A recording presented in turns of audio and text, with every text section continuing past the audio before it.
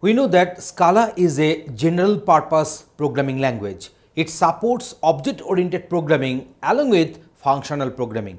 So here in this video, we are going to discuss there is a property that is a closures. So closures in Scala with one sample code, its explanation and execution for the better understanding. So here is the demonstration for you. In this session, we are discussing Scala closures. And we shall discuss how to define one Scala closure, what are the problems this closure can solve, and examples of Scala closures and its behind it what magic and working of different data types. Now let me define what is a Scala closure. So a function whose return value depends on the variables declared outside of it will be known as a closure. So let us discuss this one with one sample code. Here there is one anonymous function which has got two input parameters, so x and y of the type int and float, and which returns x plus y, that is a summation of them, and its return value will be assigned to val total. Always remember the variable name might be obviously changing, but here it should be of the type val here. So here we have defined one anonymous function where these parameters are there and we are adding those two parameters as the return value. So now how to invoke this anonymous function? So here we are passing this 20 and 30. So 20 will be assigned to x and 30 will be assigned to y respectively. And in this way, this anonymous function can be created and can be called here. So I'm just executing this respective code and see what outcome we are going to get. So here you see these variables x and y, they are within the scope of this anonymous function. And in the return, we have used those x and y only.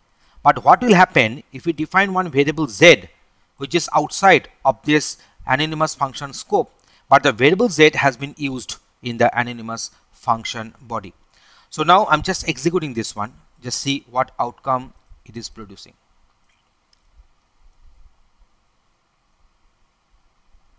So you see the z is having the value 5, and then we are passing this x and y as input parameters, and the value which will be returned will be x plus y, which is locally defined, and this z is defined outside of the scope of this anonymous function. But here you see we are getting the value as 250y because 20 plus 30, that is 50, and 50 into 5, so we are getting this one as 250. So what is happening, you see the outcome, the output argument, whatever is the value is getting returned from this anonymous function is depending on the variables which have got defined outside of this scope of this anonymous function. So now if I change the value of z, and if I re-execute my code once again, see what will be the outcome.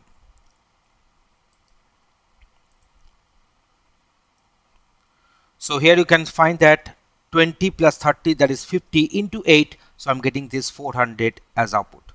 So in this particular program, we have defined that this is a Scala closure we have defined because a function whose return value depends on the variables declared outside of it. So that is known as a closure here. In our example, this x and y are the formal parameters. This x and y are the formal parameters to the function, that is the function name is here is total. And now what is happening, the z, however, it is a reference to a variable in the enclosing scope, and Scala closes over z here. So that is the concept of closure. Paul Cantrell in his article on closure in Ruby mentions 3 criteria for a closure. So we'll be discussing those 3 criteria right now, one after another. The first criteria, we can pass around the code block as a value. Second, at any time, anyone with the value can execute the code block. And the last one, it can refer to the variables from the context we created in it. So now let us go for another example on this closure for your better understanding. So just consider this one. Here we have defined one variable, that is my age, initialized with the value that is 35. So my age will have the type int due to the type inference in Scala. So here we are having another unnamed function. So that is the anonymous function we are having, which is having only the string as input, and my underscore name is the respective parameter name. So it prints, it returns nothing, but it prints the body is something like this, that is $my_name having age $my_age. Here you see this my_age, this very variable has been defined before the scope of this anonymous function, but the variable has been accessed, and my_name, it has been defined or it has been passed as the input parameter to this anonymous function. So now here we are passing only this string here, because I'm supposed to pass only one parameter. So I'm passing this particular string here, let it be Tanmoy. So now what is happening, you can find, let me execute the code. Let me show you that what is happening here.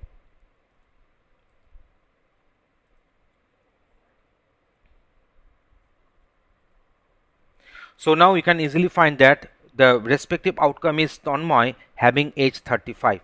So this my age has been accessed from this anonymous function body. Next one, it will be very interesting for us. So let me go for this. So now let us take another example, that is a function. Here the name of the function is my function, that takes two arguments. The first argument is a function and the second argument is a string, and calls that function on that string. So now let me go for the coding. So here the name of the function is my function, which is taking one function which takes one string as input argument, which returns unit, means void, means nothing. So the name of the function variable, whatever we are using this one as func, and it takes a string as input argument and which returns unit, that is void, and another one is name of the type of string. So now what we are doing, we are calling this respective function. So this particular func, so this particular respective function will be invoked passing this name as the input argument. So now whenever I shall be calling this my function, invoking this my function, I am passing this hello_msg, that is the hello message. So this particular function I am calling and passing this string, that is the onupom as the input argument, that is the second input argument. So what will happen, hello message will be invoked with this onupom as the input argument. So now let me execute my code here. So in the previous case we have done up to this Tanmoy having age 35. So I've shown you the output up to this line. Up to this line we have executed. So now let me execute only this part.